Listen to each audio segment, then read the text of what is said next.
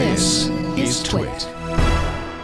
The Japanese company SoftBank said today they plan to sell humanoid robots to consumers starting in February. Their $1,900 robot product called Pepper will be able to work as a babysitter, nurse, and emergency medical worker, and will also be able to respond to human emotions, according to SoftBank CEO Masayoshi Son. Lance Ulanoff is editor-at-large at Mashable, and he's here to tell us about Pepper. Welcome, Lance.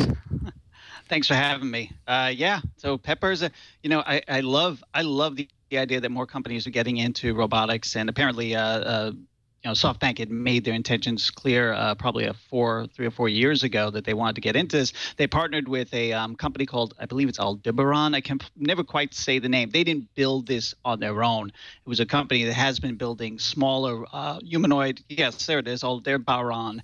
Companies that's been building smaller humanoid robots for a while, actually. They were educational, mostly demonstration. But this is very clearly intended to be a consumer-level robot. And the problem with a lot of humanoid robots we've seen thus far, including Honda Asimo, is that they never make it to market. I just saw earlier this year an incredible demonstration by the bipedal Asimo, was walking around, and yet they still couldn't tell me when, if ever, it would come into users' homes, and it would probably cost a whole lot more money than this. If this really ends up being $2,000, that would be incredible.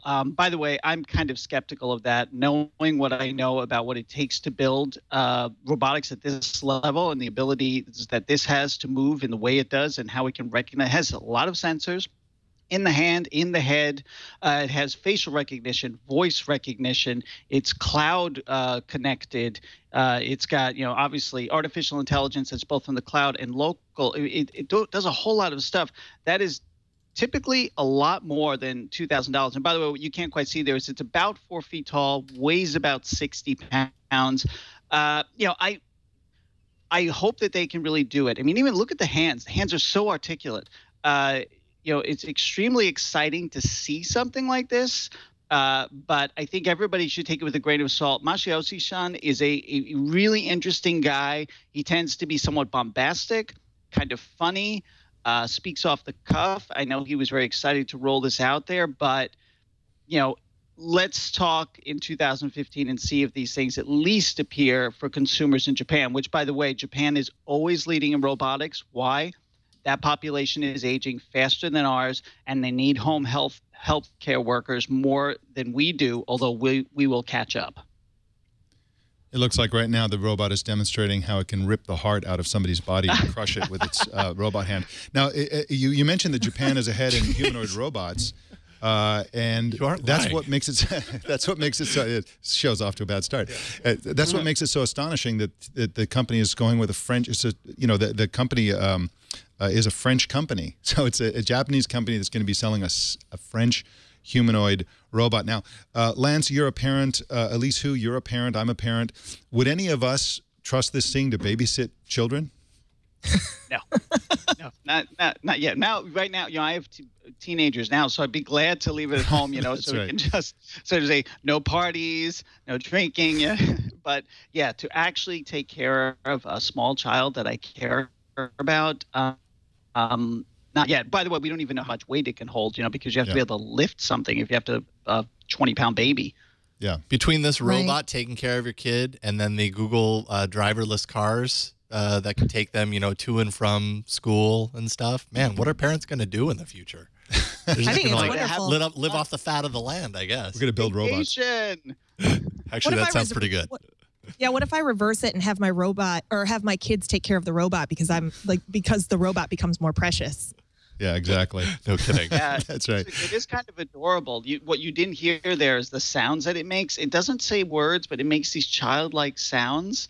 When it's holding that heart, by the way, it's like making all these weird noises. Although I do think it would have been hysterical if it had actually ripped someone's heart out and that's what it was holding. But. Now, speaking of the heart, they say, Son says actually that it's going to be affectionate. It'll respond to human emotion, and it has something called an emotional engine.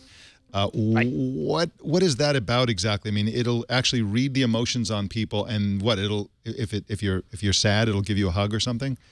Well, it uses facial recognition to tell the difference between a smile and a frown. vocal, intonation to tell if you're happy or sad, depending on how your voice sounds. It'll have some of this local, but it will use what it learns and use the cloud to get smarter. And one of the examples that they talk about is reading your child a book, and then after the fact telling you, your child smiled while I was reading the book to him.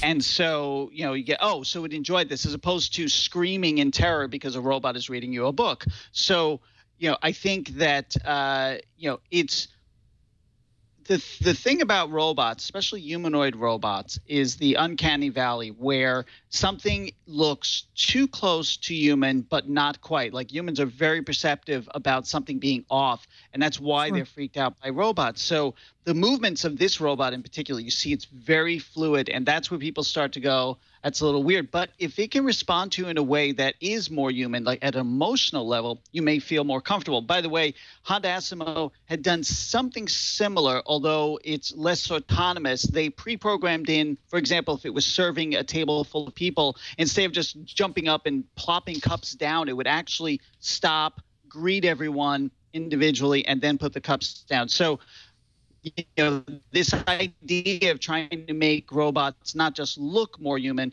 but act in that humans can digest is a larger trend.